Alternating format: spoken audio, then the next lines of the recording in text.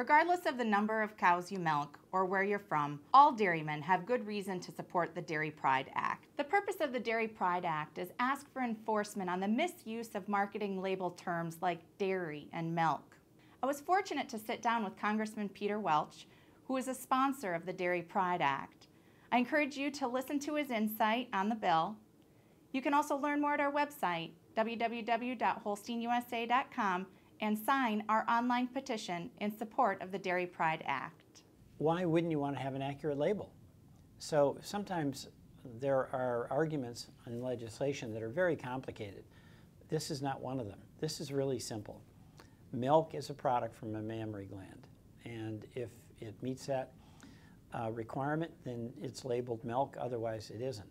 So we have a law in here, it's putting the pressure on, and it would increase our enforceability. But bottom line, under existing law, the FDA should be stepping forward to make certain that the label is accurate.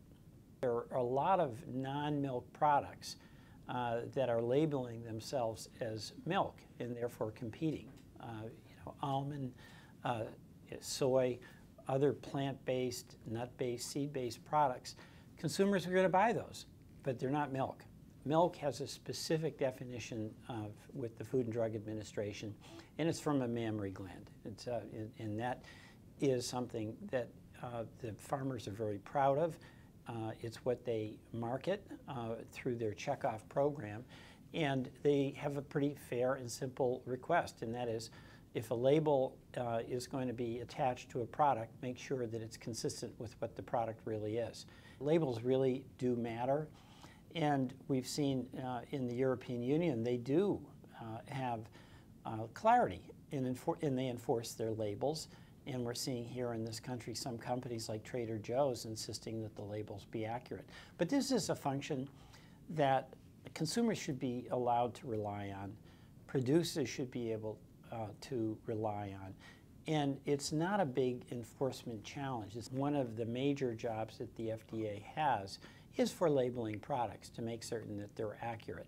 And I believe that it would not take a lot of personnel to enforce the label, because I think if you sent notices out to the manufacturers that if they're saying milk when it's not milk, that they could suffer some jeopardy, they would stop. If I, as a consumer, am buying a product and there's a label, I don't want to be misled. I want that label to be really accurate. So a lot of consumers will make a choice, and it's their choice. It's not the farmer choice.